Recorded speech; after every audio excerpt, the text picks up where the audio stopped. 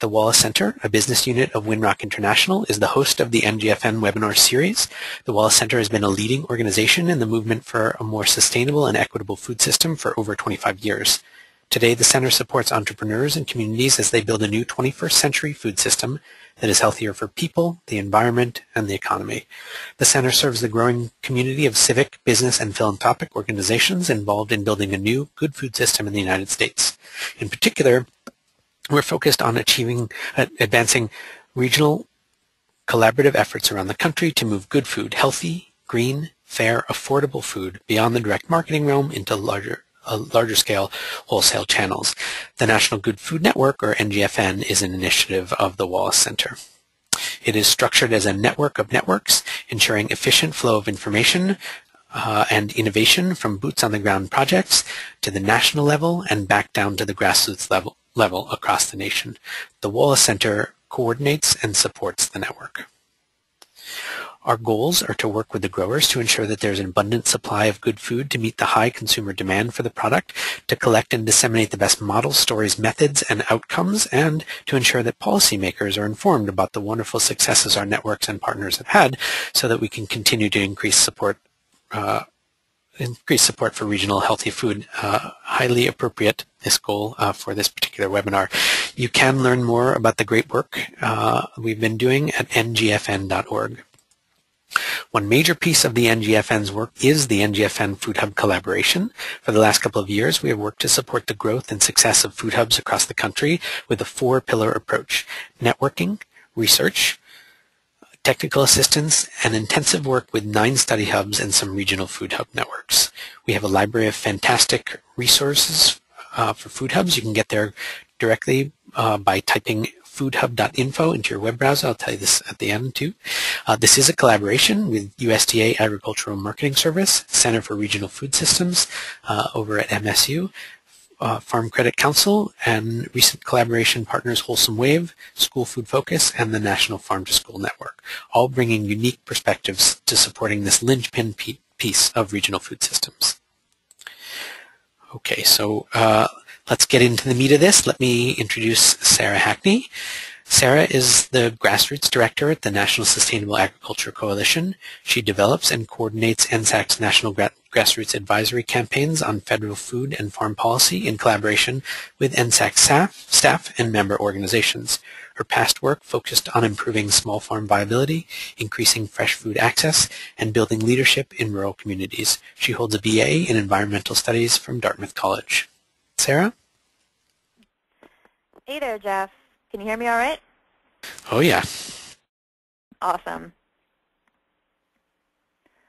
All right. Well, thanks so much to the folks at the Wallace Center and for letting me get on the telephone and the computer today to have a conversation with you guys. And thanks to everybody who's registered for getting ready to sit in and participate in what is a really critical topic, and not necessarily the most light and gentle bedtime reading or conversation. So I'm really happy to be here and really happy to have a conversation with y'all. So with that, let me make sure my computer's working and we will get started. Perfect. All right, we're on.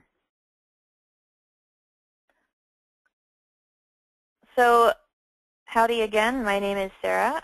What am I here to talk about with you today? We're just going to work through, so we've got about an hour and a half today to get through a pretty big topic, a pretty critical topic for folks, for food hubs and for farmers who work with them. We're going to get into a little bit about what's going on with food safety, why does it involve food hubs, why should I get involved. We'll get into some of the nitty-gritty details on the Food Safety Modernization Act, both an overview of what the rules do and some of the key issues that the sustainable agriculture community has with the rules. And then after that, after we take some questions on the nuts and bolts of the rules, we'll also talk about how and why you should take action today. We'll walk you through some resources we have and sort of go through the process of what it's like to submit a comment to FDA.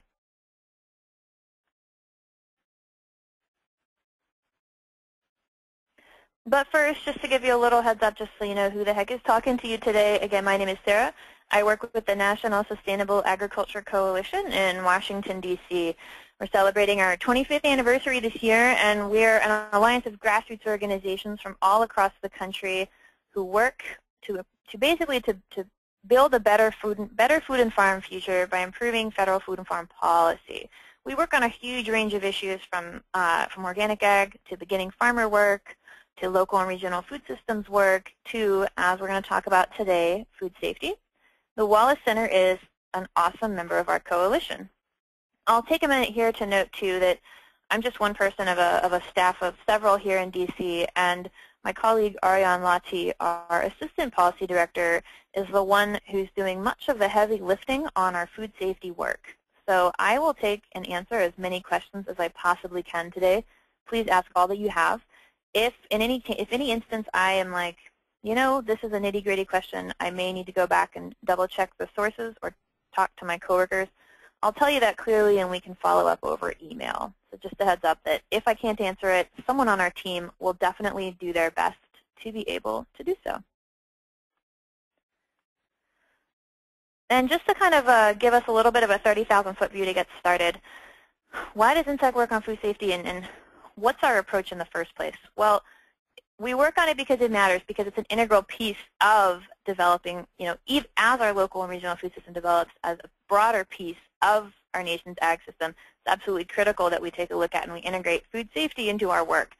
And what that means to us when we work on food safety is first that it matters, and then from there that everyone has a role, from the farmer who's growing the food to the consumer who's buying it and taking it home and putting it on their family's tables. All of us have a piece and a part to play in the system. From there, food safety needs to focus on highest risk activities. That means that anything coming down in terms of federal regulations needs to reflect the different activities and operations represent different levels of risk for foodborne illness. Also, one size does not fit all. Rules need to reflect a scale-appropriate approach for different sizes and kinds of food and farm operations. And finally, that the rules need to be based on scientific evidence whenever possible, that we're backing things up with the best research that we have on hand. So that's kind of the big picture of where we're coming from. But that is probably a little less interesting to you than the nitty-gritty details of what's going on, so let me get started. First, why should I care? Why should I get involved? A lot of people say, well, yeah, of course food safety is important. Why, you know, what's the big deal? Why is there an issue? Why are we talking about this? And the reason is because our coalition, which includes the member organizations across the country and the farmers and the eaters who we in those organizations represent, we're concerned that sustainable agriculture could become collateral damage in the effort to improve food safety if we don't get some key changes made to these draft rules. We're particularly concerned that they are going to have a huge impact on farmers, especially organic and sustainable growers, and for innovative efforts like food hubs that are seeking to foster more local and regional connections between growers and eaters. We're concerned they're going to make it harder for beginning farmers to get started, to succeed, and for existing farmers to be able to diversify and grow their operations. And we're concerned that in the long run it's going to reduce choices for consumers at local markets and make local and regional food harder to find. And I'll just emphasize here, we definitely don't say these things lightly. We at INSEC and our members, we're definitely not interested in scare tactics at all. Our coalition has been at work since January on analysis of these proposed rules and has been reaching out and working weekly, daily with farmers, organizations, and tapping extensive expertise in trying to understand just what these rules say and why it matters.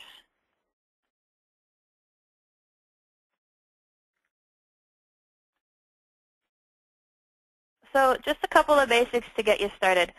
As you probably know, the Food Safety Modernization Act represents really the first major overhaul to our nation's food safety laws since the 1930s. It started getting debated in Congress a couple years back, and starting in 2009, was signed into law in 2011.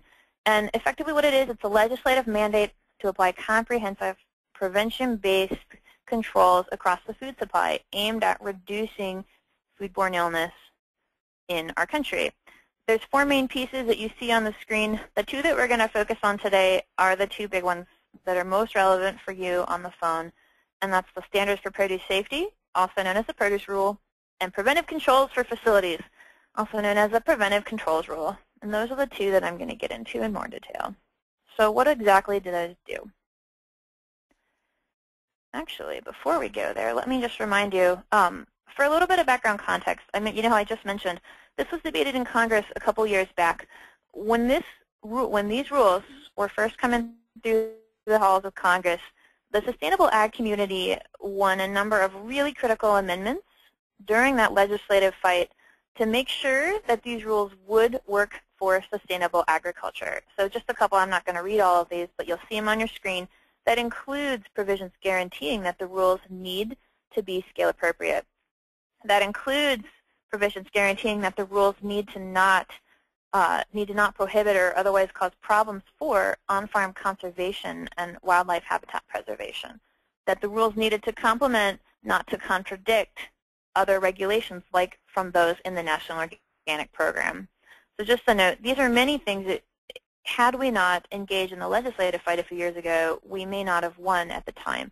The core of our work now is, now that FSMA has been signed into law, now that FDA has it in rulemaking, we want to make sure that FDA followed these congressional directives, and if not, to ask them to do so.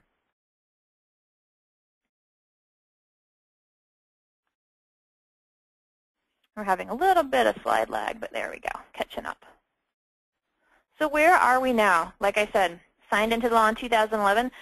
That shifts everything, as you know, your little legislative primer. Once Congress signs a law, or once Congress passes a bill, goes to the President, he signs it into law. It then goes to the appropriate agency for rulemaking. FDA's been at work in rulemaking they were at it for 2 years. And in January 4th of this year, they released the draft proposed regulations.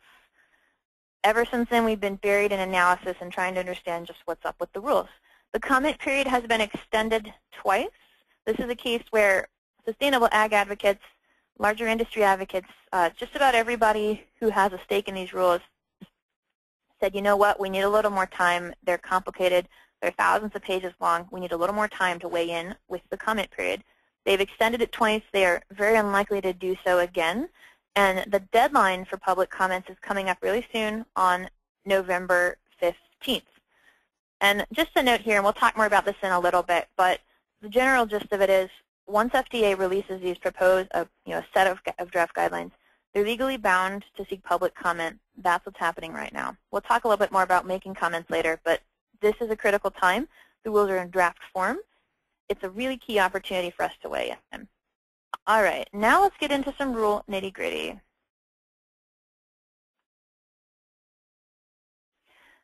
First up, and so what I'll do here is I'll give a little bit of basic info about each rule. I'll talk a little bit about the different levels or the different tiers of regulation within each rule, and then I'll get into the issues with each rule, and then we'll take time for questions. So first, just getting into the basics. What's the deal? Okay, first, proposed produce rule. The produce rule effectively sets up new federal regulations that set standards for the growing, harvesting, packing, and holding of fresh fruits and vegetables for human consumption.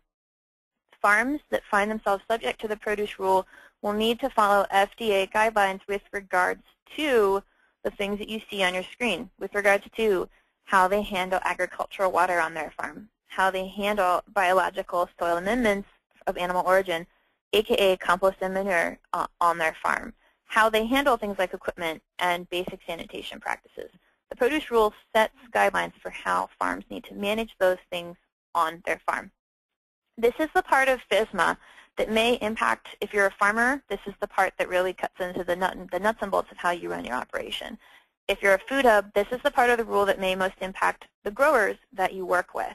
Many could find themselves partially or fully subject to the produce rule. I'll note as well for folks who are sort of familiar with the larger food safety world, the produce rule at this time doesn't preclude or prevent or in any way really interact with whether or not a farmer has good agricultural practice, GAP certification, or other food safety measures in place on their farm. So that's a little bit, that's the extreme basics on the produce rule. Let's talk a little bit for a second about the preventive controls rule.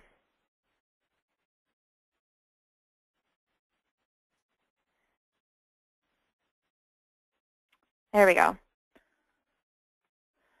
So the basics, the preventive controls rule, and this is the one that if you are a food hub is the one that's most likely to directly impact and affect your business.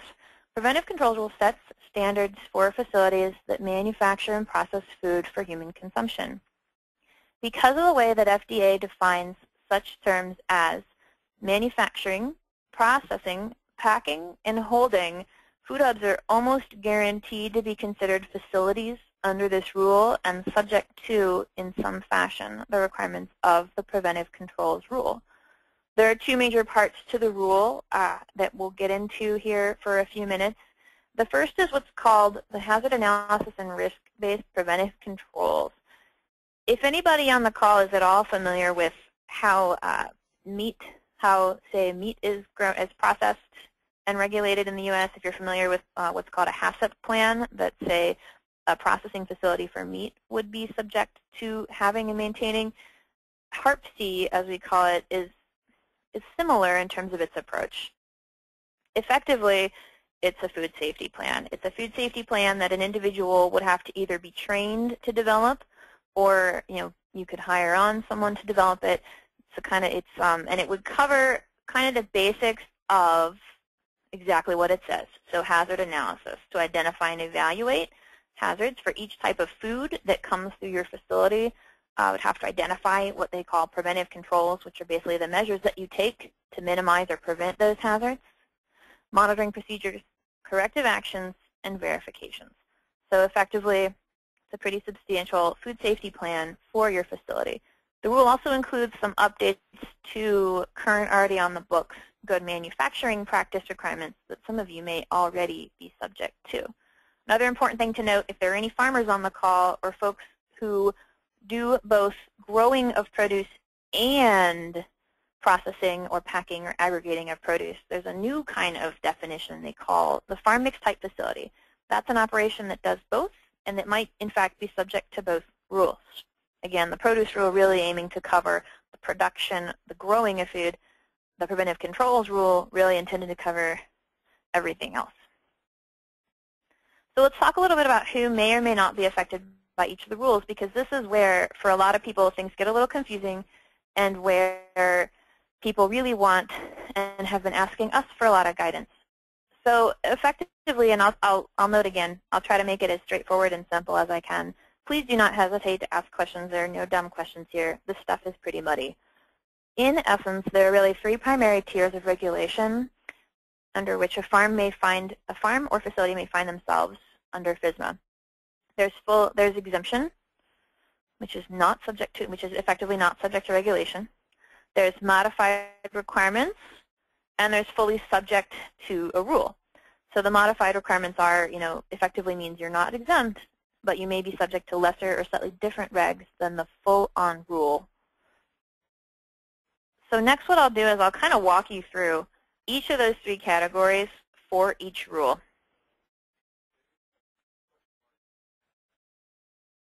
Let's start with the produce rule. And again, I know that if you're a food hub, this may not directly impact you, but for any farmers you work with, it's important to have a sense of how this may go down.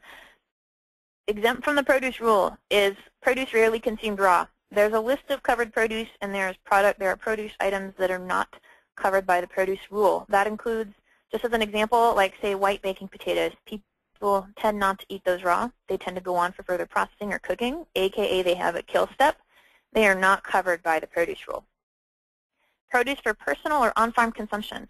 Home gardeners, you are safe. Not a problem here, not subject to the rules. Finally, if you're a very small farm, if the average annual value of the food you've sold in the last 3 years is under $25,000, you are exempt from the produce rules no matter what you grow. Modified requirements. This is, again, that sort of middle step between exempt and fully subject.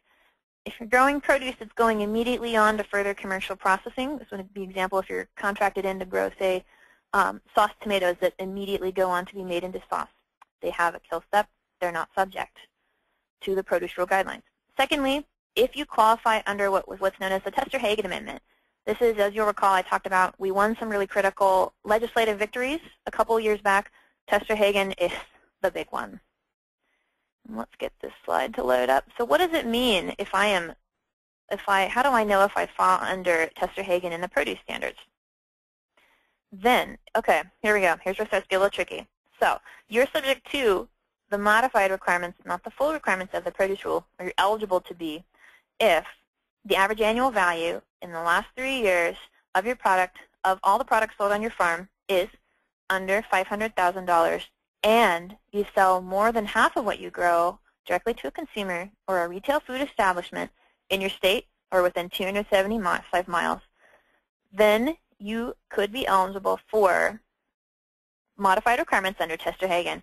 That means that you're not subject to the full requirements of the produce rule, but you do have to, there's some basic pieces of the rule that you'd be subject to, including just simply including your name and complete business address on either a food packaging label, a sign displayed at the point of sale, or documents that would be delivered with your produce in the normal course of business. So that's sort of the tier. And again, if you're subject to the full rule, going back to that list I just talked about a minute ago, you would be subject to those FDA guidelines for those kinds of practices around ag, water, compost, hygiene on your farm.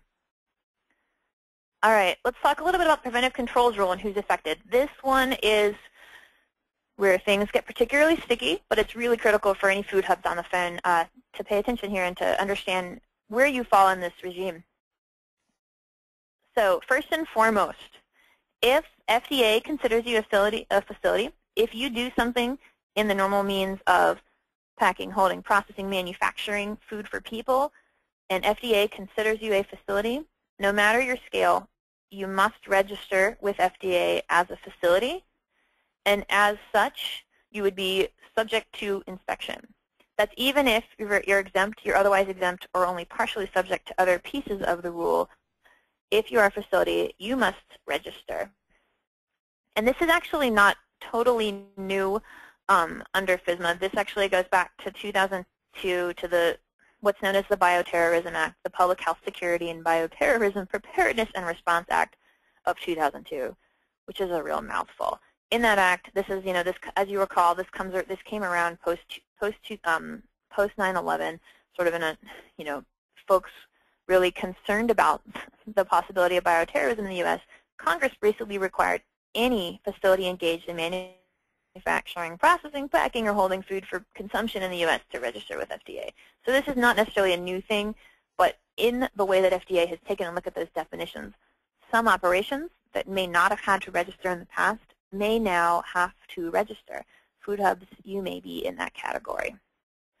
Some other issues to help you understand what we mean by facility. Again, it can sometimes include activities done on a farm. If you are doing something that FDA considers not part of simple farm operations, but actually processing food, you may be both a farm and a facility in FDA's eyes. They draw a lot of distinctions between things you do to your own products and things you do to others. This is where, let's say, if you're a farmer and you're trimming the outer leaves off of your own lettuce, that is considered kind of part of your daily doing business. If you're doing similar actions to other people's produce on your farm, you may be a facility. As you might expect, this is a little out of sync with what we see as the reality of farming, which is what we see as a lot of really innovative, cooperative efforts across different farms on different sites, working together to aggregate and to sort of achieve some economies of scale, to collaborate on processes where it makes sense to do so. There's some concern that the way they've defined facility could put some of those activities under increased and excessive scrutiny. We'll get more into the issues in a minute, but that's just something to flag for you right now. Let's talk a little bit more about exemptions and modified requirements, because it's just so fun. First and foremost, you remember I talked a few minutes ago about those Part C requirements. The food safety plan, some facilities are exempt from those requirements.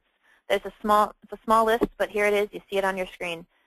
Certain on-farm low-risk processing activities, including making jam or maple syrup, If done by what FDA considers a small or very small business, we'll talk more about that definition in a few minutes, you may be still required to register, so subject to inspection, but exempt from the more expensive and onerous food safety planning requirements.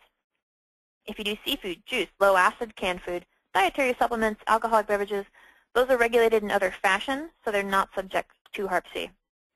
Again, like I mentioned earlier, if all that you do falls squarely into FDA's definition of farm, not facility, you're okay.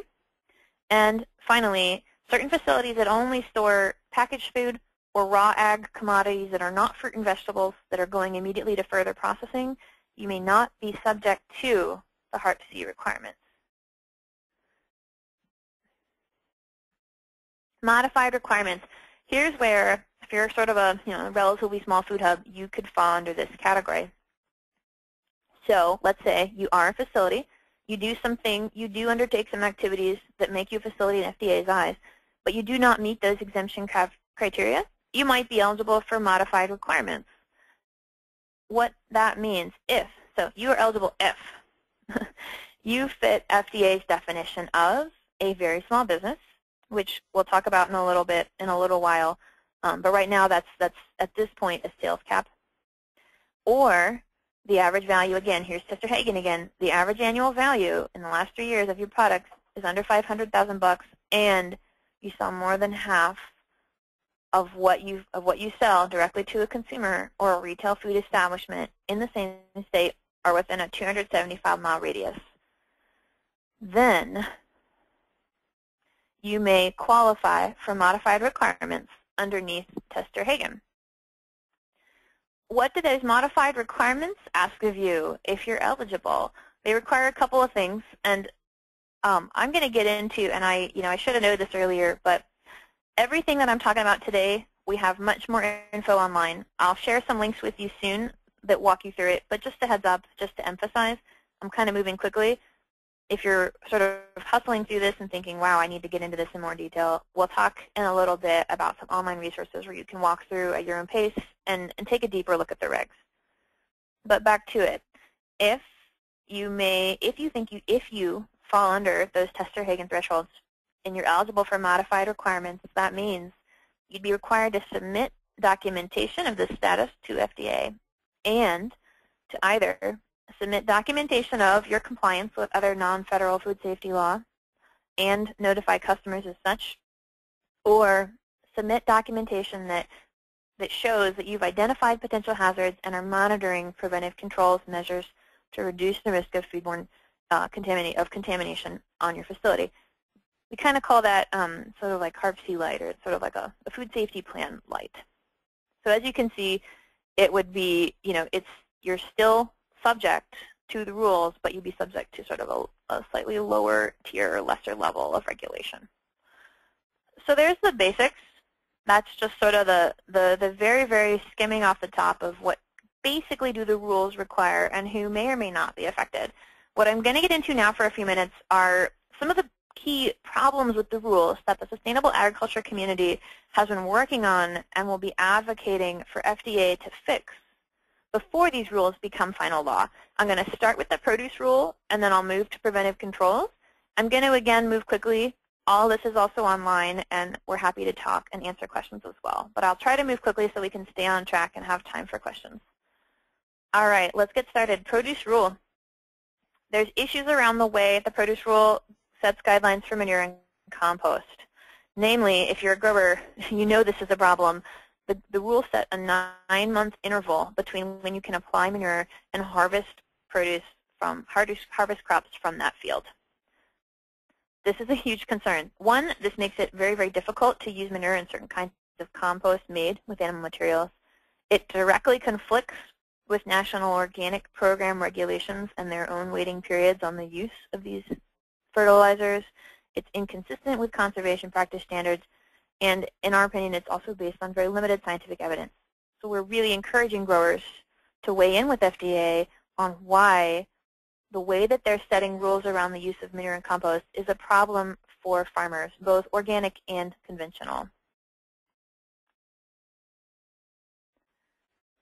On-farm natural resource conservation, there's a lot of nice language in the FSMA preamble where they recognize the importance of on-farm conservation of wildlife habitat and the role that the critical role that farms play. It's kind of an interface between wildlands and, and working lands, and that there is a role for conservation and for wildlife habitat on a farm. Unfortunately, when it actually gets the nuts and bolts of the rules, they don't explicitly protect or promote conservation practices.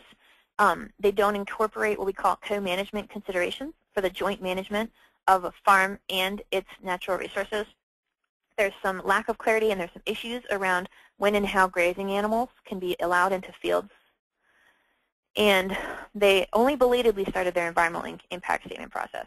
The concern here is that while the rules don't forbid, say, having wildlife buffers or having honeybee habitat or wild pollinator habitat on your farm, and there's nothing protecting that practice from an inspector coming in and saying, this could be a source of a problem, and I think you should tear it out. So there's some concerns there.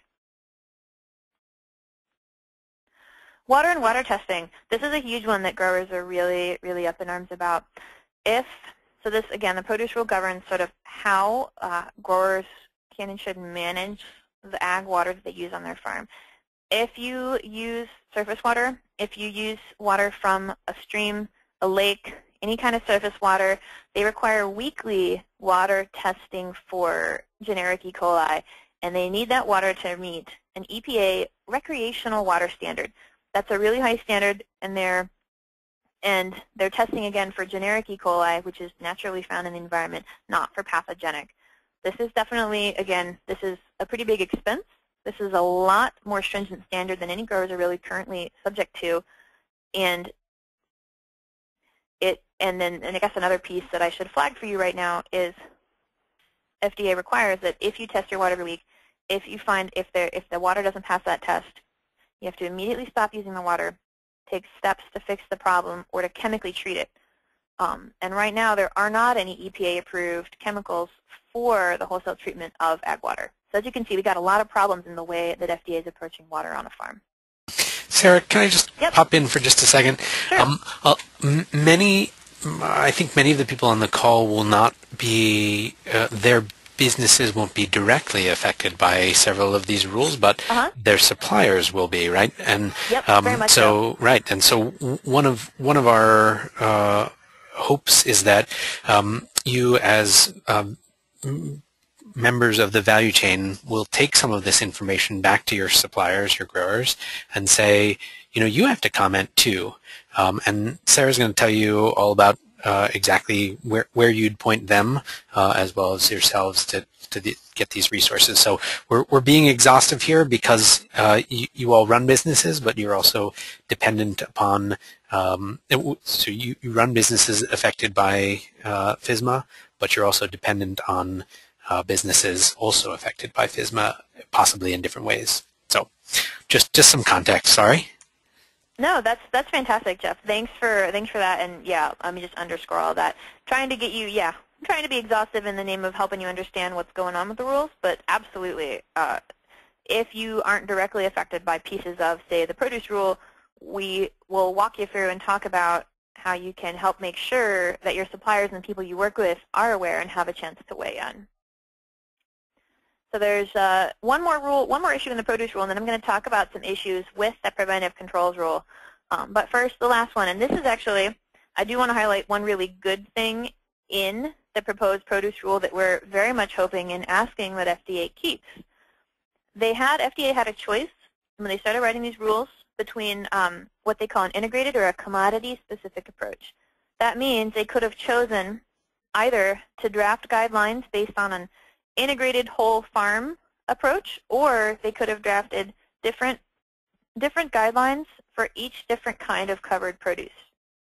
As you can imagine, for diversified growers who may grow 10, 20, 50 different kinds of fruits and vegetables, we really have been advocating for this integrated approach so that one grower who may grow 15 kinds of covered produce doesn't need to meet 15 separate standards for different products. This is an important decision. FDA has tentatively said we're going to go with this integrated approach. We want to say, yes, that was the right move. We encourage you to keep that in the final rules. So just another one there. All right, let's talk a little bit about some preventive controls issues, because these, if you're a food hub operator, these are going to be very, very relevant. The first one, and this is really more for anybody, if anybody on the line happens to run a CSA, have a roadside stand, be involved with a farmer's market. I talked earlier about, I may have mentioned briefly, retail food establishments a little while ago. The gist of this here is when Congress wrote FSMA, they made a very important clarification, and which is basically that they said retail food establishments are exempt from being considered facilities by FDA. So that means if you're, say, a grocery store, FDA does not consider you a facility. You're not subject to the preventive controls rule. Likewise, Congress said direct-to-consumer outlets, such as CSAs and roadside stands, should be considered retail food establishments and not facilities. Unfortunately, despite the fact that Congress directed them to make that clear in the rules, FDA neglected to do so. We believe this was an oversight and not an intentional move, but it is very important that FDA follow through on that congressional intent and mandate with regards to direct-to-consumer things. What that means, and let me just give you an example to help you contextualize it for any maybe CSA folks on the phone or folks who know CSA operators. This means if a farmer opts to include some of her neighbor's peaches in her weekly CSA box, even a few times during the growing season, without this really critical clarification, her farm would be considered a facility, which potentially could subject her to substantial and costly regulation. Whereas if the CSA is considered that retail food establishment, that is not the case. So this is an important piece that we are really pushing with FDA.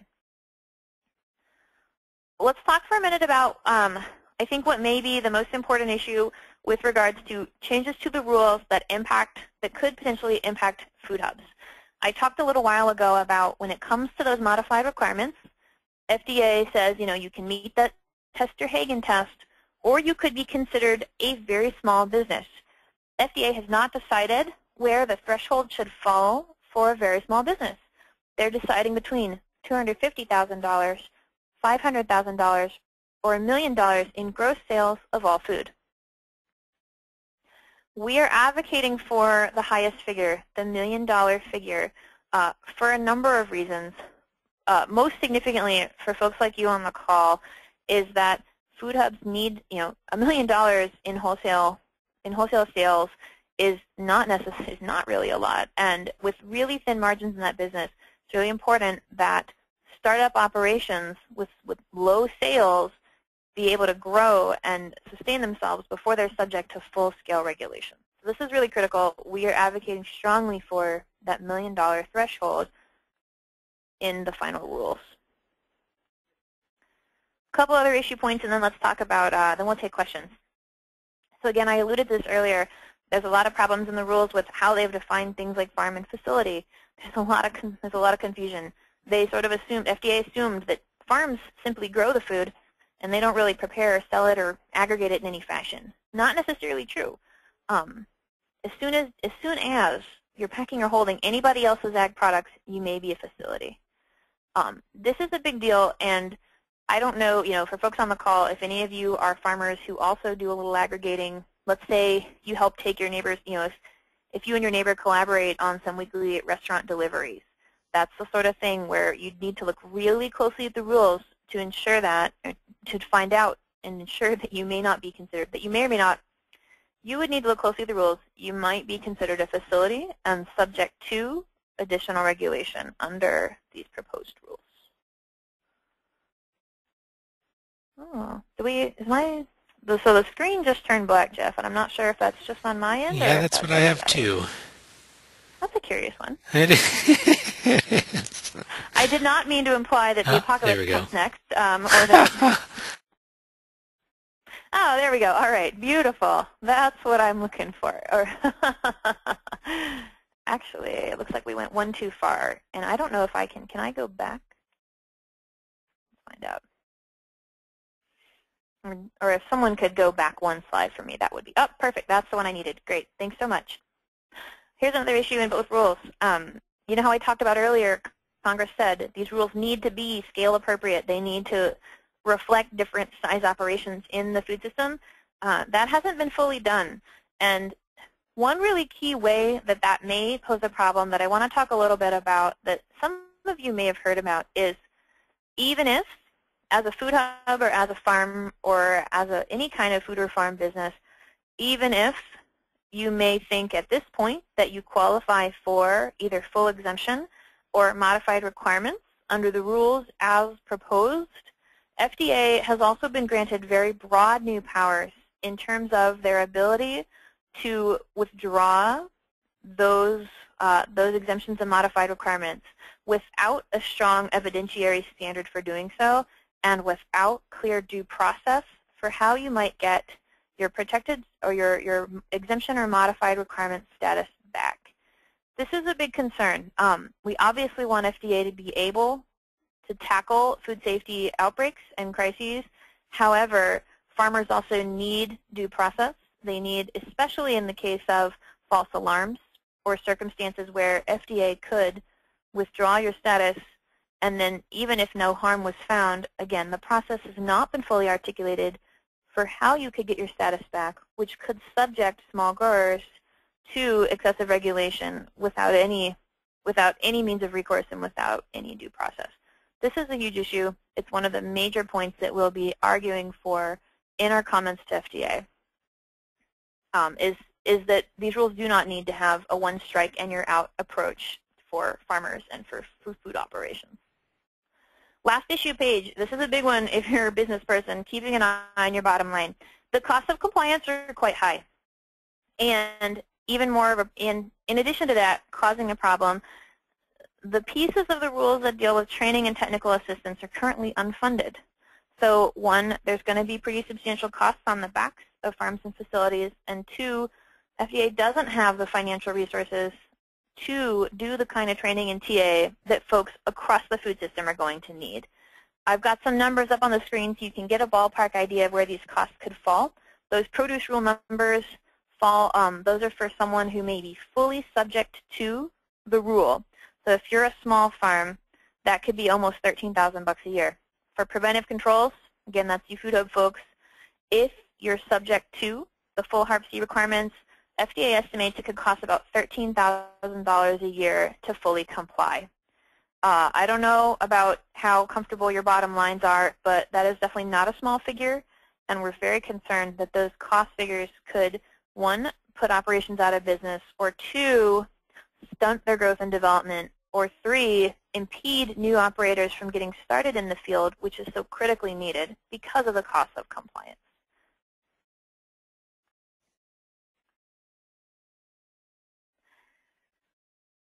So I know I've been talking at you for a long time, and I'd like to just kind of circle back to a couple take-homes, and then we'll answer questions. So let me, if you're going to take anything away from the nuts and bolts for food hubs, here you are.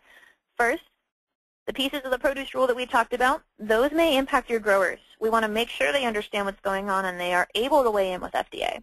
Two, you almost certainly, if you're a food hub, will be considered a facility under the preventive controls rule, and you may be subject to part or all of the regulations, depending on the scale of your operation. If you're a farm and you do any kind of anything to anyone else's product on your farm, or if you do any kind of light processing to your own food, you too may be considered a facility and subject to all or part of the preventive controls rule. You absolutely should familiarize yourself with the proposed regulations for facilities, including what exactly HARP-C would require of you, so you can get a better handle on how it compares with your existing food safety practices and what it would take for you to come into compliance. Finally, all of this means we definitely really, really, really need all of you to be prepared to weigh in with FDA on these draft rules, asking for the kinds of improvements we need to make sure they work for you. Let me give you a couple hypothetical examples just to kind of bring it home in a more concrete way, and then we'll take questions.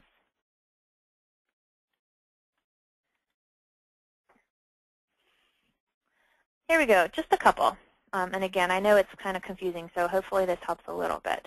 So, for example, again, if you're a food hub, you'll almost certainly be required to register as a facility with FDA and be subject to inspection In addition, if your business is based on a farm, qualifies as a small or very small business, and you are only doing the kind of packing and holding that FDA considers low risk, you may be eligible for exemption from HARP-C. The list of low-risk processing activities and what small and very small business means are all up on our website, which we'll talk about in a few minutes. If, let's say, okay, so that's if you're on a farm. If you're a food hub and you're not based on a farm, if you meet that Tester-Hagen threshold, because you're either a very small business, or you meet, and again, remember, they haven't decided what that threshold is going to be yet, or you meet that two-part Tester-Hagen eligibility test based on gross sales and % of direct sales, you might be eligible for those less intensive modified requirements. That said, one last example, if you're not based on a farm and or you're not eligible for those modified requirements under Tester-Hagen, you're likely to be subject to the full HARP-C requirements of the preventive controls rule as a part of doing business. So really the key issues at stake here are that food hubs, like other businesses, absolutely have a responsibility for food safety, but we have got to ensure that these rules are risk and scale appropriate and that they don't put operations out of business through misguided or excessive regulation. We really need to ensure that the kinds of measures the preventive controls rule may require of you are reasonable and achievable and both likely to improve food safety and not put you out of business. We're very concerned that the level of paperwork and expense required of that, especially that full HARP-C compliance, could really chew up a food hub's bottom line, hence the importance of you weighing in and of us taking action on issues like that very small business threshold. And with that, it's time to take some questions. Okay, so Jesse asks, does a food hub qualify as a consumer or retail food establishment? In other words, could our hub provide Tester-Hagen exemption for our smaller providers? Unfortunately, no, unless the food hub itself was selling all of its product directly to a consumer. So like a multi-farm CSA setup? Right. Yeah, so if you're, yeah, unfortunately, otherwise, no. I'm pretty sure the answer to that is no. No pass-through. Okay. Dave asks, would produce sold from a farm to a retail establishment via grower-owned cooperative qualify under Tester-Hagen? So similar.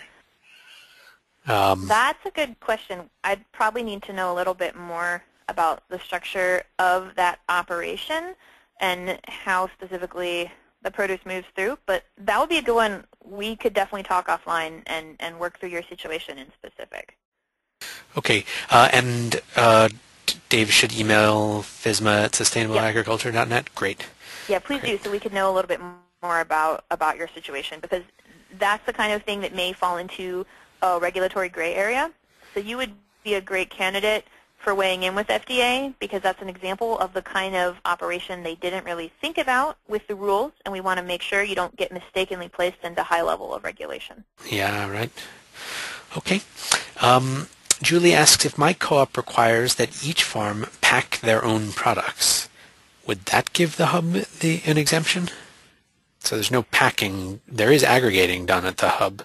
You're still, if you would likely still be considered a facility because you would be holding multiple farms' products. So if you're holding them on a facility, depending on, there may be a couple of factors there, but most likely you would be considered a facility. Okay. And I would double check that. Just a note, we have a whole issue page on our website called Do I Operate a Facility? I'd walk yourself through that just to be sure, but likely you would be a facility. Good. Okay. That's also at sustainableagriculture.net/FSMA. Yep. Great. Laura asks, do producers that sell through food hubs count as selling directly to consumers? Now, I happen to, so there are several food hubs that provide the web-based ordering system do the logistics, but individual consumers buy directly from individual farms. So is that an exempt case, even if other of the Food Hub's activities involve selling wholesale, but not these particular? That's a great question. And one of the tricky bits with regards to those modified requirements is that the threshold for sales applies to all food, not just covered products. Oh. And I would say in that case, that's the kind of operation that might be eligible for a level of modified requirements under preventive controls, but would likely be considered a facility. But that again is this is why we're so concerned about the issue for Food Hubs, is so many of these operations fall into a gray area. So you would again be a good candidate to explain your operation and note to FDA that it's not clear where you fall. Because if the farm is, if the food is going directly to a consumer, but through an online marketplace, yeah. So I wouldn't. Yeah. Go ahead. I was just going to say, Sarah, I think your point here is where you said make your comment, make your situation clear, and say, and explain that this is a scenario that FDA must consider when they make their final regulations. Even if we don't know exactly where it stands right now, we're hoping to direct where it stands in the future. Yeah, absolutely. And I think making the case that you shouldn't, that sort of operation should not be considered a facility and should not be subject to the preventive controls rule is a really good case to make, to say to FDA, look, this is a direct-to-consumer channel, and as such, yeah, that's a really great, you're a great candidate to make a comment to FDA along those lines. Julie asked, that's an unclear point. Yeah, okay, absolutely. Julie asks, are restaurants considered to be end consumers? And I'm assuming the answer is no there. Actually, that's a good question, and I think they actually may be. Oh, really? There's sort of this. There's this. Let me double check that and try to get back to you either on this call or over email, because I need to double check that. But they actually may be considered an end user. Huh, okay. Thomas asks a critical question, and I'm sure many people here want to know the answer. By commenting, do we expose ourselves to inspection? That is a really excellent question. At this point in the game, the answer, I hope the answer is no. I guess I'll answer it this way. We cannot know for sure, but at this point, the answer is, so the folks here in DC, the people who are going to read those comments are people based here in Washington, DC, who are explicitly tasked with writing and editing and drafting these rules. They are not the field staff. They are not the people who are going to be out in the field doing the inspections once the rules become law. I think the chance of that is slim to none. And yeah, I'd say it's slim to none, because this is dealing with the folks who are writing the rules, not the folks who are out in the field inspecting. Okay, good. And as long as you are honest and straightforward, one hopes the U.S. government will take care of you. Yeah. Harley gives a comment that says restaurants are not end users as they prepare foods for others. An end user is the end eater. So in that case, no. Served at home in a private setting. Yeah, there's some cases in which it's a little bit tricky. So I say it's tricky because we use consumer as shorthand for when we talk about the modified requirements under the produce rule.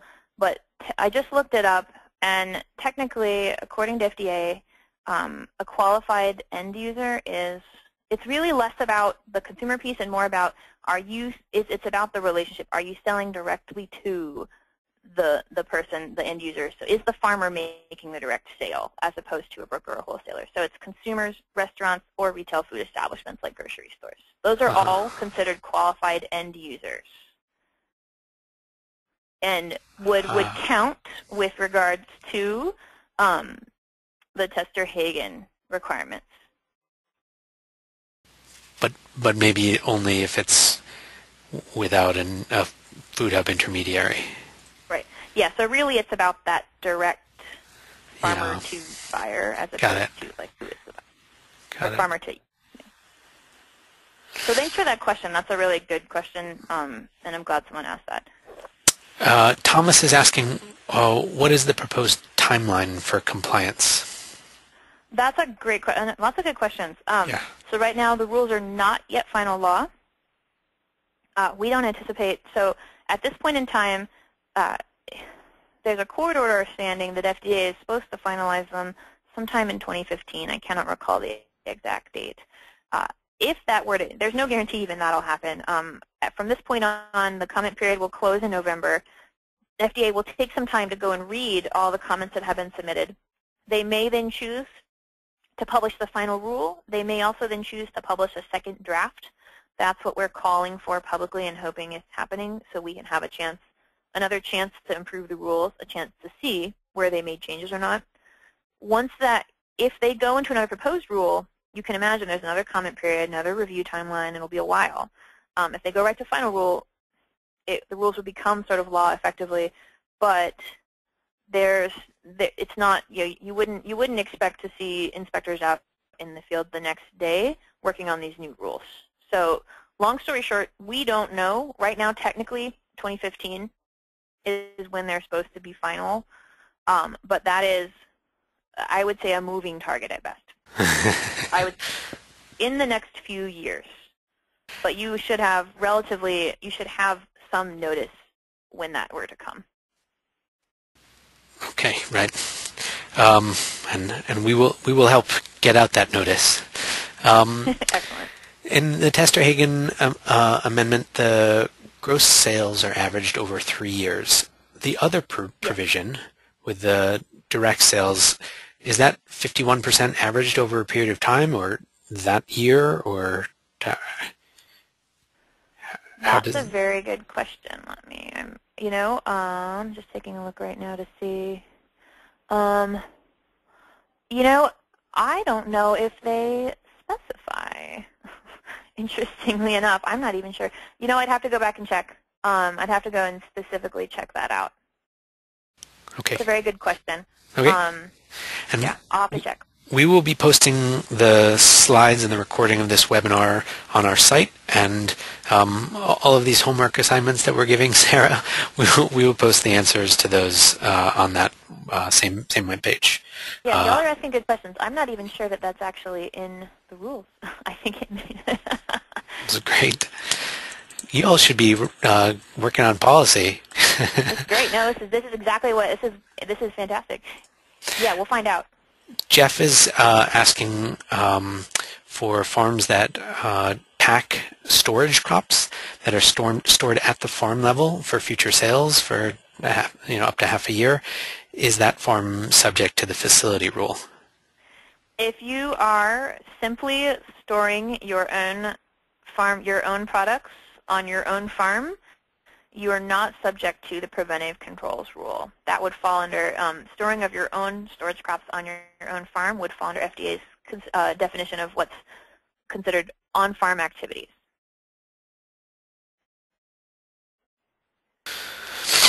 Okay.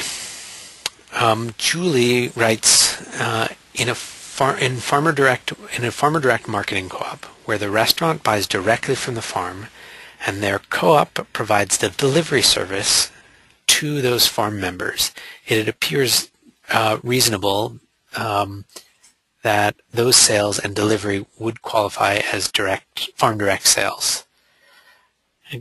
Right? So you have the co-op providing the delivery service for a farm to restaurant direct connection. So for the farm, if that farmer was looking at that's and so I guess it depends. That's a really interesting question. And I again, like the earlier question, that one is one where FDA really didn't consider the diversity of different ways that different kinds of businesses and cooperatives provide services to growers. I think if legally the grower retains ownership of the product and is simply contracting or paying or partnered in some fashion for the delivery service, one could most likely make the argument that then, oh man, yeah, you know what? I think we're going to need to take a little closer look I know there's a couple co-ops on the phone. We will take a look at that because there's a couple questions along these lines, and that is a major gray area, and I think it may hinge on sort of how ownership is transferred along that product line. But we need to look into that because I know there's some grower co-ops on the phone. So let me take a look, and we'll try to get some info before we send out this recording. Okay, great. I know we have a couple of lawyers who have been doing some heavy-duty research on some of these issues, Good. And they may be able to give us a legal opinion on how to interpret that piece of it. Okay, good. There are several more questions, Sarah. Do you want to talk about the commenting, and then we'll come back to some more questions, or do you want to take a couple more now? Yeah, why don't we talk a few minutes about commenting, and then we'll take the rest of the questions at the end. This is the fast part. This won't take too long. All right. Perfect. Great. Thanks a lot, Jeff. Thank you, guys. Those are really fantastic questions. And like I said, anything that we can't answer today, we'll take a look. And the only reason we won't answer is because we want to make sure we're giving you accurate information to the best of our knowledge. So let me talk for a minute about, all right, you've heard the basics about what these rules look like, what they may or may not cover, how you may or may not be impacted. The task before us now is to weigh in with FDA before their final law while we still have a chance to influence and improve the rules to ensure that they work for you. So just a couple of notes on that end. Your comments absolutely will have an impact. FDA is legally bound to seek public input on these draft rules. They actually legitimately do need and want to hear from you. They're not farmers. They're folks based here in DC. They do not know, and they know they don't know, all the different ways that folks are operating innovatively in the food system. It's really critical that they know so they do not unintentionally crush certain business practices. Everyone's a stakeholder. You do not need to be an expert. Something that we tell everybody is if the rules are unclear about a certain issue, it's important that they know that and that you can, so that we have an opportunity to say, this is a thing that happens. This is an important business practice. It should not fall under, the full weight of the rules. This is also really the #1 best way for us to comment. Because their rules are in FDA's hands right now, this comment period is really our last best chance to weigh in and improve them in the next few months before they become final law sometime in the next couple of years. And just one last note on a process front. A lot of times when you see maybe taking action with Congress or getting involved in advocacy, you'll see things like petitions or sign-on letters. Those can be helpful in this case, but by far, the absolute best #1 thing that you can do is to submit your own individual comments on behalf of yourself or your organization or your business. FDA is very explicit about the fact that, if they see a petition of 1,000 signatures, they count that as one comment. If they see 1,000 unique comments from 1,000 farmers and business operators, that's 1,000 comments. That weighs more heavily in their calculus and in the considerations they make on whether or not to make changes to the rules. So let me just emphasize, if at all possible, signing on is fine too. It doesn't hurt at all. But if you can and will, submitting your own comments is by far the most important thing that you can do. So how can I comment? How do I do this? You can do it 2 ways. You can comment online or by mail. You're going to find instructions, the link you see on your screen, the bit.ly link. Hopefully you can read that ugly yellow font. There you will find step-by-step instructions for how to comment online or by mail. Again, online comments need to be received by November 15th. Mailed-in comments need to be postmarked by November 15th. What should I say? Well, lots of things. When you comment to FDA, and I'm going to talk a little bit about, we've developed some comment templates that growers and businesses and consumers can consider using. You certainly don't have to, but if you'd like some help in structuring your comment, we've created some templates for you. But here's the key again. It can't be a carbon copy of someone else's. It needs to come in your own voice and have your story. So critically, telling your story, explaining what you do, how it works, what your operation looks like. Again, FDA does not always know the different kinds of operations that are out there. They can't make provisions for you to ensure that you're not over-regulated if they do not know you exist. Use data when you have it. Folks out there who have a background in research who can back up their arguments with strong data, strong peer-reviewed scientific evidence, that is fantastic. And including a clear ask. FDA is just like you and I. If someone says, oh man, I'm really grumpy, I'm not happy about a situation, I can't do much about that. If someone says, I'm really unhappy and I would like you to fix it in this way, I say, okay, I can do something about that. Similarly, and we've included some sample asks in our template. You may have your own. You may find them from other organizations. Small farms teams around the country are developing comments. There's lots of places to get guidance. It's very important to include the ask.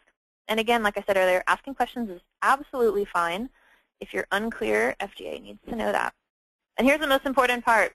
Again, comment deadline is November 15th, 2013. That is coming up really soon.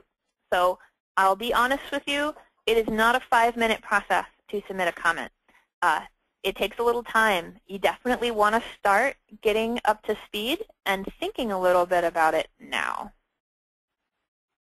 Here's 3 things you can do, really straightforward, and I'll break down some resources we've got at hand to help folks. You want to get informed, you want to take action by submitting a comment, and you want to spread the word, again, to other growers you know, to other businesses, to other people in the community who may care about these issues. Everyone who eats can and should comment on the rules.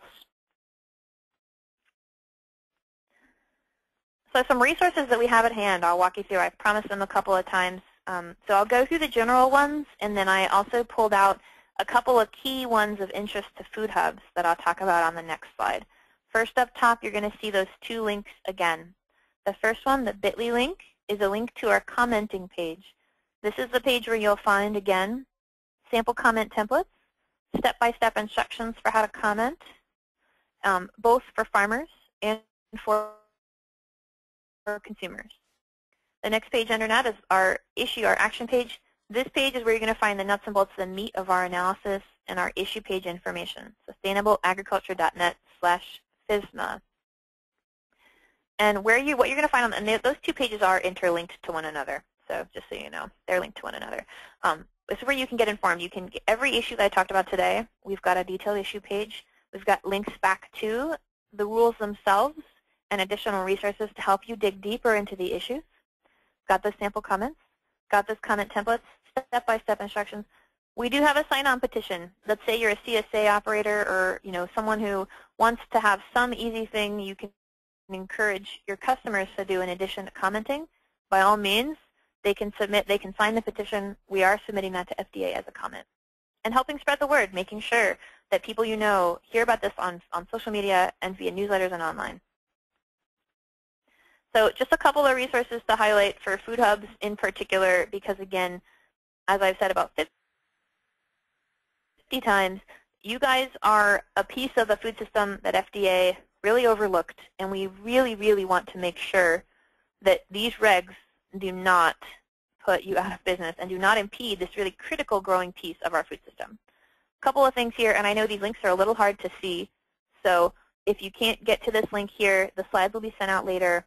And again, there we go. They're all available from, again, sustainableagriculture.net/FSMA. You're going to find there a specific page, who is affected page. There's a sidebar specifically for food hubs that walks you through it in a little more detail. There are some specifics on what HARP-C would require. So if you're wondering, well, how does my existing food safety planning compare, that will walk you through the details of what that would require. And then guidance, as you know, we've talked about these modified requirements where it gets really confusing who is and is not eligible. There's a whole page that helps to walk you through in as best detail as we can manage how that might look for you under the preventive controls rule. So just a few visuals for the visual folks among you. Certainly I am one of them. This is sustainableagriculture.net/FSMA. You'll see that sidebar on the left with all of that in-depth info that you can get into. That big image right on the front, the fixed FSMA image, that's the link to the comment page, right front and center. Here's the comment page, so you know what it looks like. Sends you right away. The farmer template is a little longer, a little more in-depth. The consumer template is simpler and tended to take a little less time. If you're a consumer and you're motivated to do more, by all means use the farmer template. We wanted to make sure we didn't overwhelm people with too much information. So let's say, okay, you know what, I'm a food hub, I'm a business, I'm a farm. I am really fired up about this issue. I'm going to make a comment to FDA about the rules. I just want to take a second and walk you through what that process might look like. Here you go. This is a screen cap of kind of a section of what that comment template looks like. So you'd go to that comment page, you'd scroll down to the farmer section, and you would download this Word file. It's a simple Microsoft Word file. And within that document, you've got 10 numbered issues where we break down in plain language what the issue with the rule is, what our recommendation to FDA is, and right there in the middle, highlighted in yellow, some guiding questions to help you craft a comment to FDA on that issue. So here again comes, I picked out the very small business definition to show you because that is one that's really critical for food hubs. Again, we're asking for the $1 million threshold to ensure that startup operations and small businesses can get to scale before they're subject to full-scale regulation. So you can see those kinds of guiding questions. These are the questions that help FDA, that help give the kind of information that FDA needs to justify making that determination. So the questions are, for example, if you operate a food hub, which option would you fall under, if any? If FDA calculated this definition, how would that impact you? That's the kind of thing where we really need your help weighing in. And I'll note here as well, we've included all 10 in the document. If there are issues you do not feel comfortable or able to weigh in with FDA on, obviously it's a plug and play, it's a cut and paste comment on as many or as few as you like. As many as you can is great, but certainly some operations may not feel that they can or should comment on certain issues. Totally okay. All right, so we have the black screen again. So while we wait for the light of day to return to our screen, we'll hang on for a second here. Can I sneak in another question? Oh, here it is. Oh, there we go. Okay, we're one too far again. Can we back it up one more? Yeah. There we go. Okay, great. So here you go. You've taken some time to get informed and read up on the issues. You've drafted your comment in that Microsoft Word file, and it includes, some information about your business and why you feel that there's an issue with the rules. Now you're going to save that file, and you're going to go back to that comment page and click on the comment link. Here's an important thing to know. There are two rules, as I talked about, produce rule, preventive controls rule. They have, lucky for us, or in a bureaucratically complex fashion, there are two separate comment boxes for each rule, two whole separate web pages. So that means if you are commenting on issues in both of the rules, you'll need to submit your comments twice to two different locations. If you are just commenting on issues in one rule or the other, you only need to submit it once. Our template clearly labels which issues are produce rule, which issues are preventive controls rule, and which issues are both, so you can use that as your guide. It is not a problem at all if, for example, in your comments on preventive controls, there are also produce rule, it's okay, repetition or duplication is okay. But just a note, make sure, unfortunately it's not our choice, but it makes things a little difficult, but that is how FDA set it up. Either way, you're going to save that Word document, made some comments. You're going to log on to one or both of these comment pages, and this is what you'll see. It's really simple. In this case, we recommend that people say in that little comment box, see attached file, and just go ahead and upload that whole file. There's a really small word limit in the box. You don't want to subject yourself to it. Just go ahead and upload your whole file. You could even cut and paste your comment in if you like as well. And then if you were to scroll down, you would see, a spot for your name and your business name and all those things. Really simple. There are step-by-step instructions for each field on that form. Hit submit, and you're done. You're going to get, when you submit, a little tracking code that confirms your submission. It's a good idea to save that. FDA will publish these comments on regulations.gov. It's not in real time. They have to review them before they publish them. But it's a really good idea to save that code to ensure that you can double check and ensure that your comment was received. And we have a black screen one more time. All right, there we go. Perfect, great. All right, well, we're down to the very end, and I think I'd like to take some questions. So let me just reiterate a few things that I said, and then we shall jump into another question round. Let's see, having a little delay here. There we go. All right. So again, just to reiterate, when it comes to commenting, by all means, we really need and hope and wish and would love for you to submit a comment. It's absolutely critical. Again, can't say it enough, that folks who may be impacted by these rules weigh in while they have a chance before the rules are final law. Help us reach out. Help us make sure that your peers and allies and friends and business partners and consumers know and weigh in on comments as well. And reach out. We have lots of sample materials online. The consumer materials are a little broader. I went into very nitty-gritty today because I know this is an audience that can handle that and wants that. The consumer materials are broader. You can find some of those again online on our comment page. Anything that you see online on our pages you can use. Just give us a credit back. If you have a newsletter, if you want to send it on an email, it's all there for you as a tool and a resource to share. And with that, I think we will get to this last slide and take more questions. Julie asks, can you tell us again where to get the files to insert into the comment section? She's Absolutely. Yeah, that is, so the two files, the consumer and farmer templates, are both available online. If you go to sustainableagriculture.net/FSMA, again, if you want to go to if you want to advance one slide, that link is up too. There's a big image right on the front page that says Fix FSMA, take action today. When you click there, you'll go to the comment page, and it's simply a matter of scrolling down, and you'll see both templates available for download, both the farmer and consumer option. And if you have any trouble with that, the email address, the FSMA@sustainableagriculture.net, we monitor that daily. If you have any technical difficulties, if you have questions, we're here to answer and we're here to help. One of our attendees understands that the original intent of the Tester-Hagen Amendment was that the small farms would be totally exempt, but you were talking about modified requirements. How can one make a comment that pushes FDA's implementation more towards the original intention of the Tester-Hagen Amendment? That's a great question, and this is again where we go back to the issue of the distinction between what Congress intended and how FDA chose to interpret that congressional intent.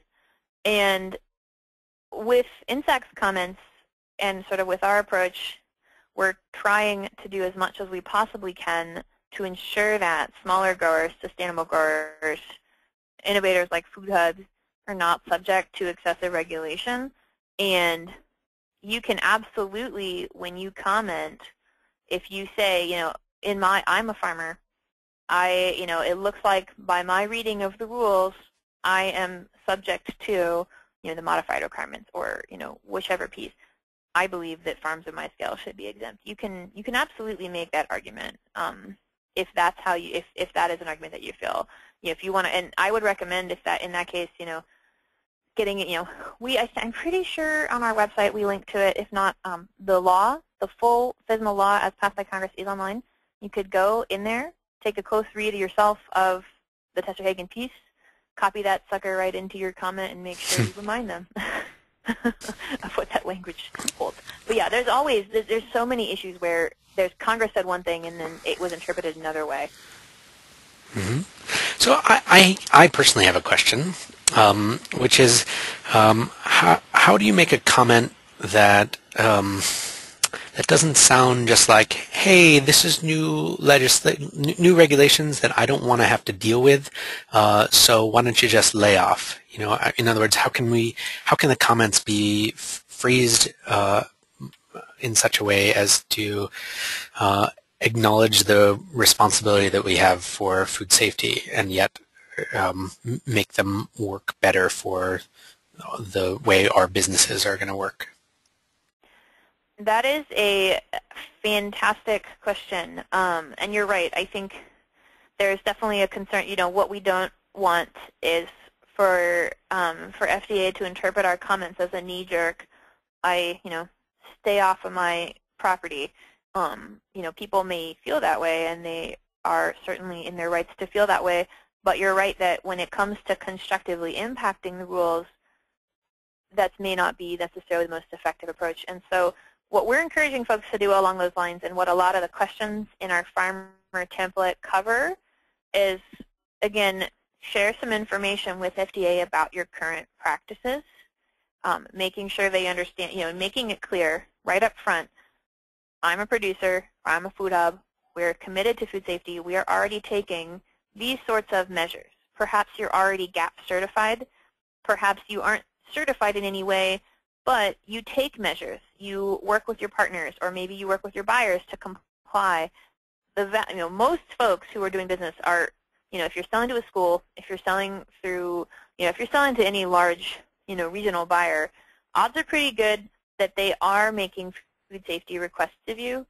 Making sure FDA understands that you guys are not, that folks are not out there deliberately trying to contaminate food, that you are already taking steps, articulating what those are, why they're effective, is a really great context to then make constructive feedback on the rules.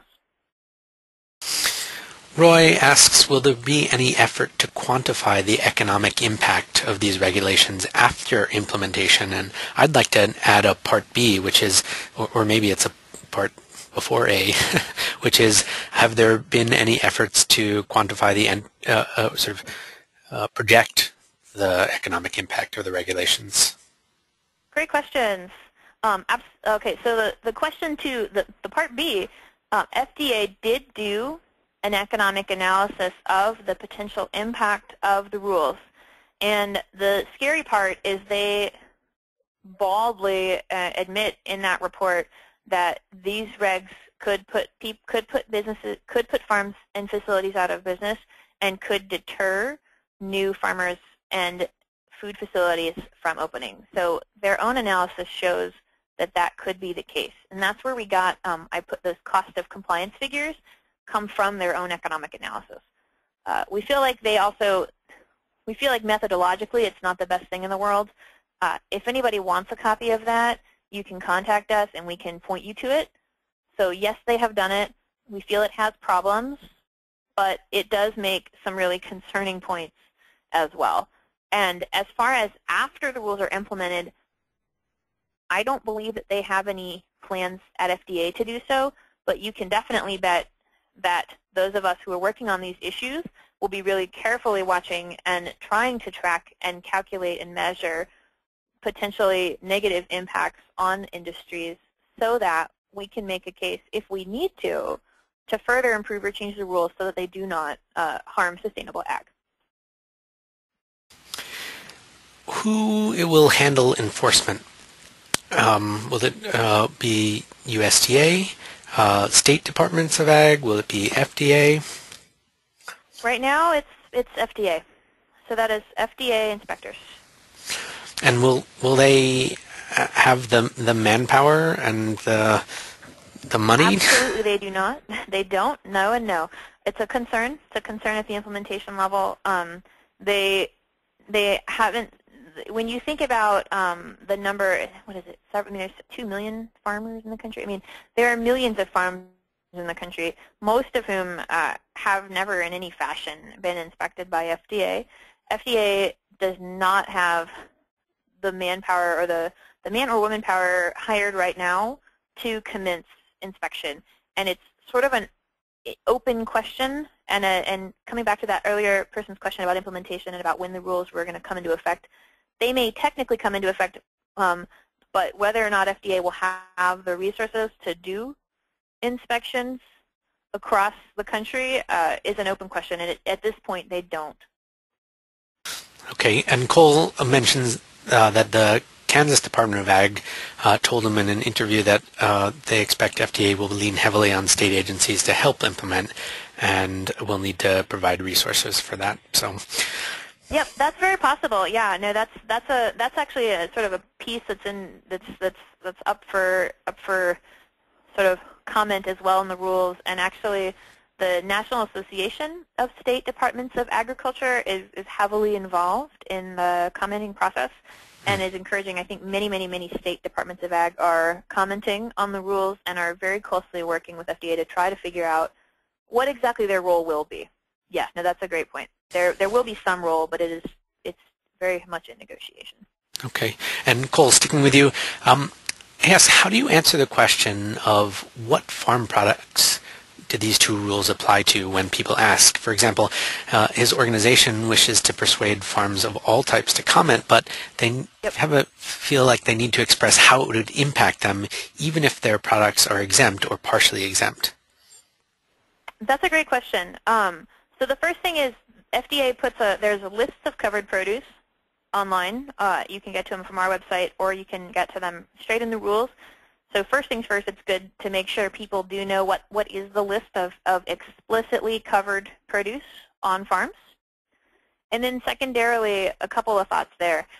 There's the bigger picture concept of whether or not you explicitly are growing product that is covered, if you ever might wish to diversify, if your neighbors may be growing that sort of thing, if you have business partners, neighbors at the farmer's market, folks who are interconnected with you in any fashion in the food system, you want to speak up for them too.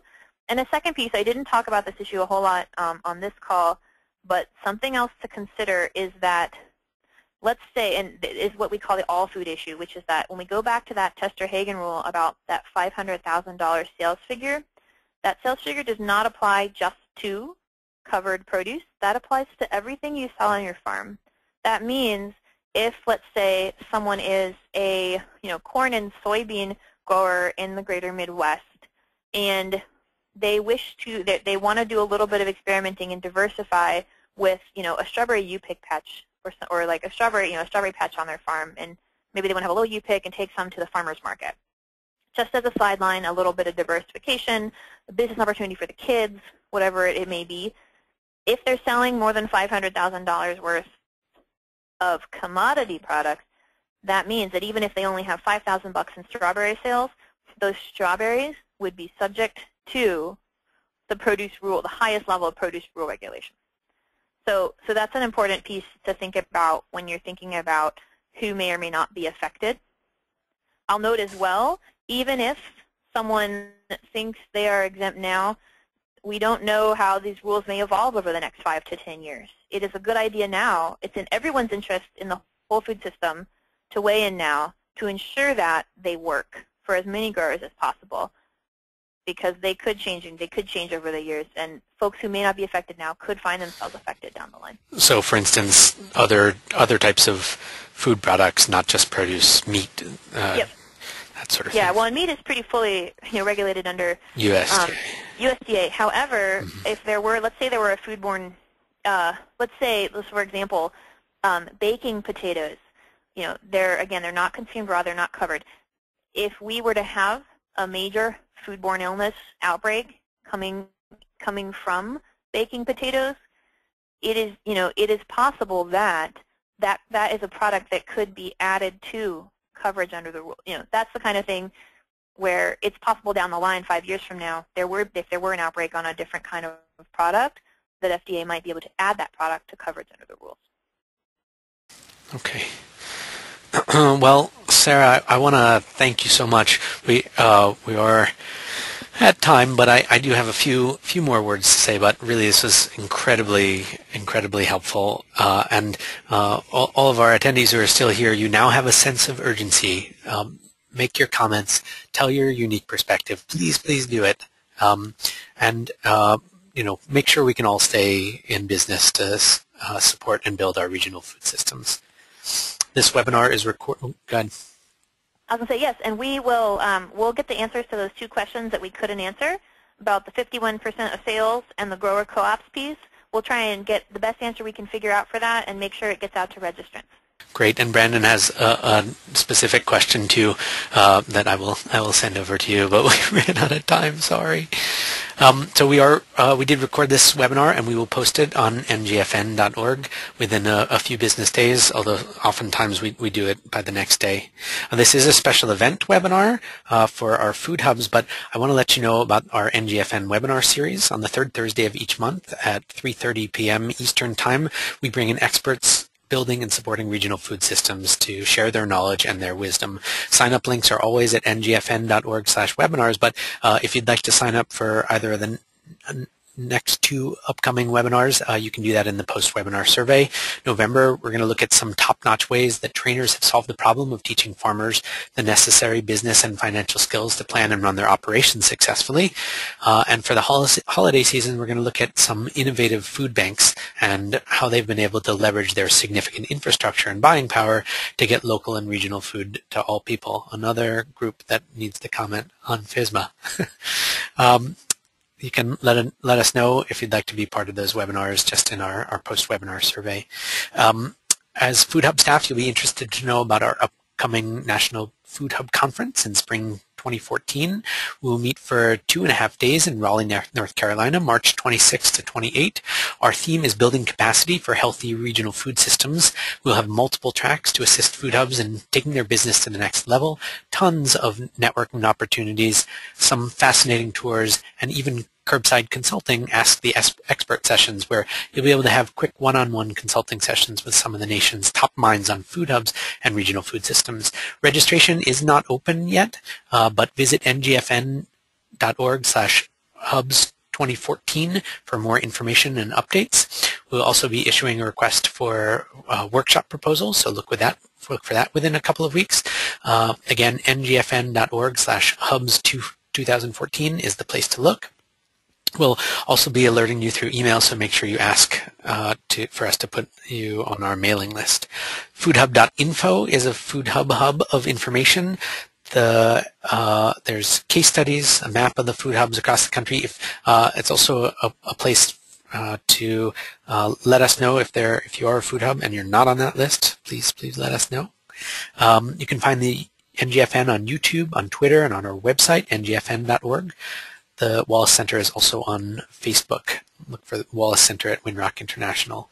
And if you haven't already, sign up for our email updates. There is a link on the ngfn.org homepage, or really the easiest way is in the post-webinar survey. Just let us know.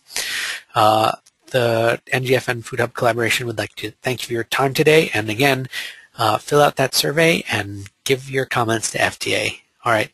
Take care, all. Thank you.